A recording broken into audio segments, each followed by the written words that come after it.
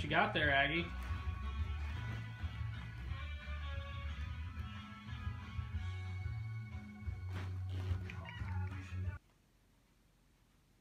Look at it!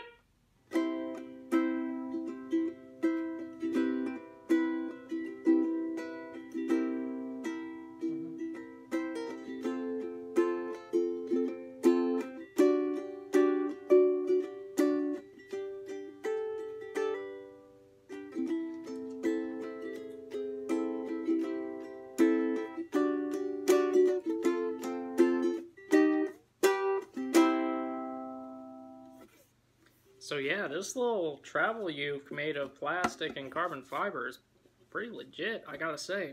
I don't want to bore you guys to death with the details because there's a million reviews of this thing out there. I just wanted to do a quick comparison with it and my Kala. I think it's K-A-T. So it's not a Makala, it's a Kala, a tenor. This is a concert size, but I've heard people say it's a little bigger than a normal concert. It's definitely smaller than the Kala. But sound-wise, I think this is doing really well, and playability-wise, it's really nice too because no sharp fret ends or anything. The action's nice and low. Until you get a little higher, it's definitely kind of high, but who really plays up there on a uke? I love the style of it. I can definitely say, you know, add me to a list of people on YouTube who are just like, yeah, this thing's great, especially for the price.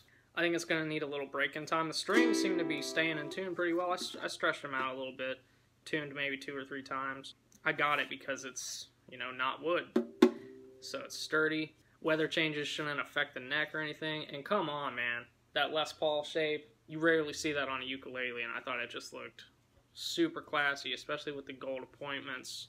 Normally I play tenors, but this feels nice. I'm strumming kind of where I would want to be.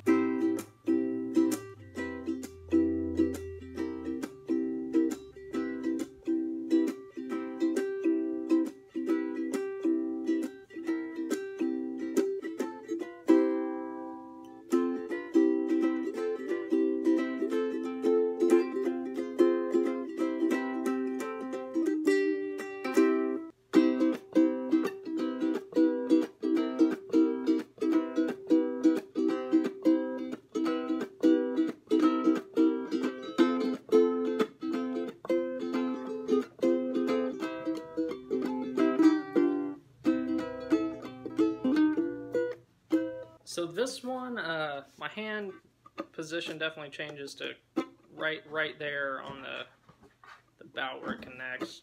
Feels different because of the bigger body. I kind of like that smaller body, not gonna lie, but really when it comes to the feel of it and the playability, I'd take either. I think, you know, if you want that wood feel, this is a nice feel. If that appeals to you, you know, I think you'd like this more. One thing I will say is I like the bridge on the Enya more. It's compensated, which I've never really noticed a lot of problems with intonation, but just the ties, and they kind of poke into your hand sometimes. But I think the biggest thing is definitely the tone and the sound.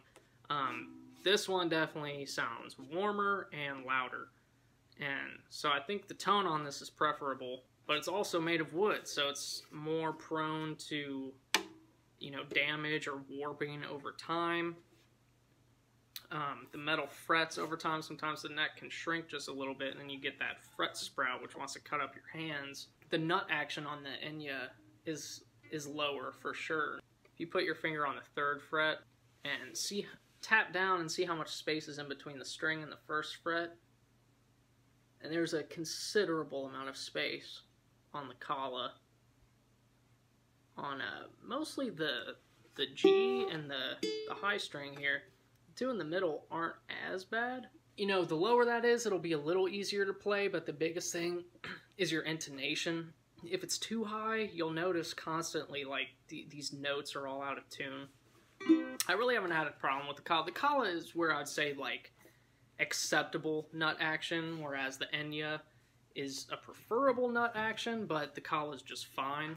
Again, I kind of prefer the Enya's bridge over this one, but none of these are really a make or break it. I think it's what you would want, but this is definitely warmer, definitely louder.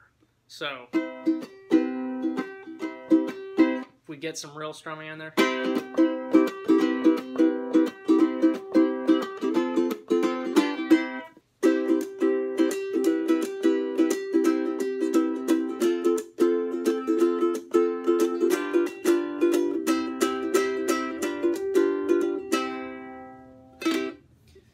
So hopefully you can tell that it's coming across in the video, the differences in tone, but still, I got this one for a different purpose. You know, I can take it in my car, I don't have to worry about it, probably just leave it in my car, and because of the plastic frets, the plastic fretboard, the plastic construction all around with carbon fiber, and I think it's like 30% carbon fiber mixed with polycarbonate.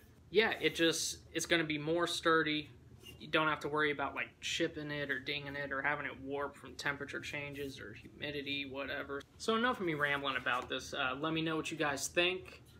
Let me know if you have one or if you'd be interested in one. I think this probably is the greatest beginner uke ever, especially with the bundle. You get the case, the little goodie bag with the strap, capo, and new strings. The strap and the capo match the color you get.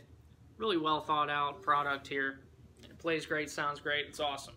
At the end of the day, I think I would still stick, if I could only have one, I would stick with a wood ukulele, but just for that sound and that feel, the classic feel and sound.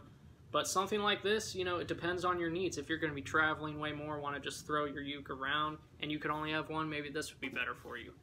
But, you know, I love both. I got this more as a backup just to throw in my car and take with me where I go. So let me know what you guys thought, and have a great day.